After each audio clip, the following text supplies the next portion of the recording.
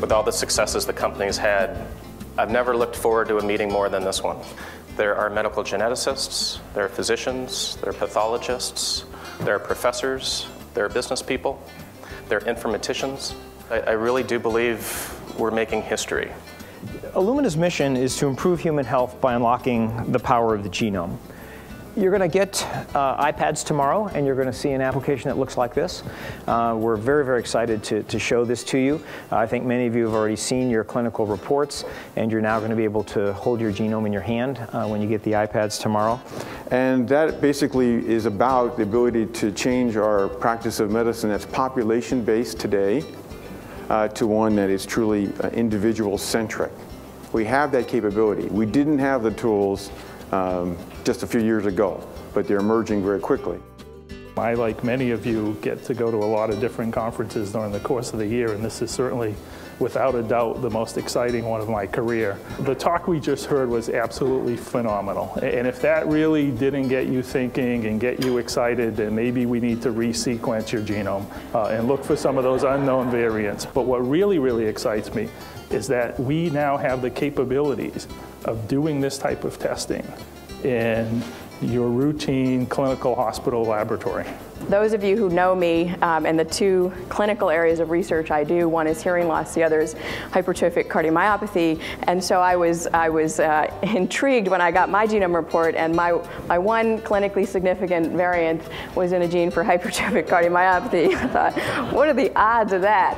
And as you might imagine, there were nanoseconds before I logged into my database and said, what is known about this variant? I've been a director at the Mayo Clinic for just about 8 years now, and we recognize how absolutely transformational next generation sequencing will be to the clinical practice. This is akin to landing on the moon, and we're going to actually transform medical care with this discovery.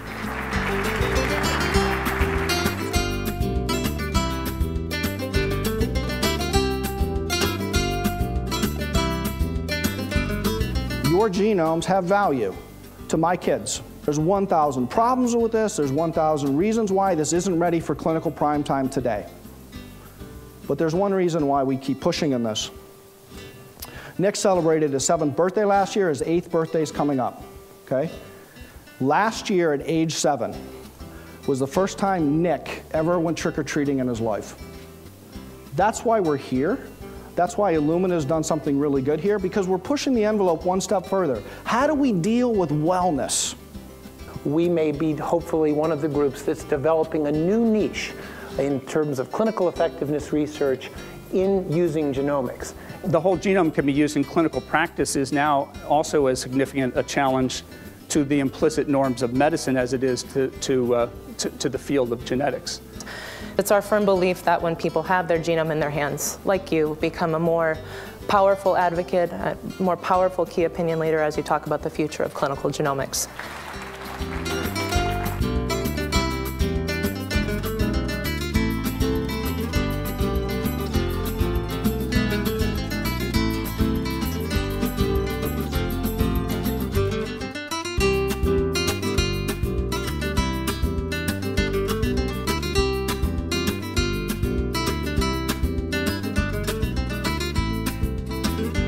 We found about 100,000 or more most recent common ancestors. So people are making huge discoveries and figuring out not only that they're related, but how they're related.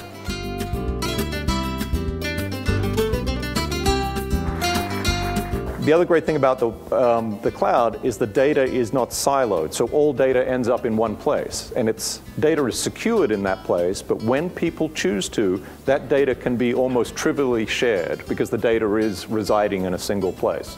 So I started doing this kind of work in a clinical genetics setting where I looked at a Tay-Sachs gene and got a single answer around one gene. As we go to genomics, that scale becomes completely different.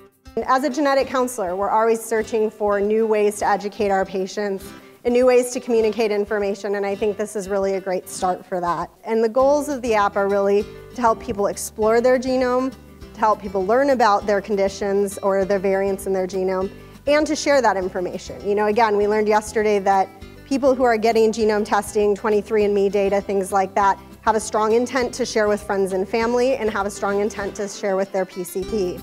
And we really wanted to facilitate that process. You know, our hope is that when we look back on this meeting 5 years from now, that we'll think about it as a sort of a seminal milestone meeting that really began to kick off in earnest this drive toward getting sequencing into the clinic and improving human health.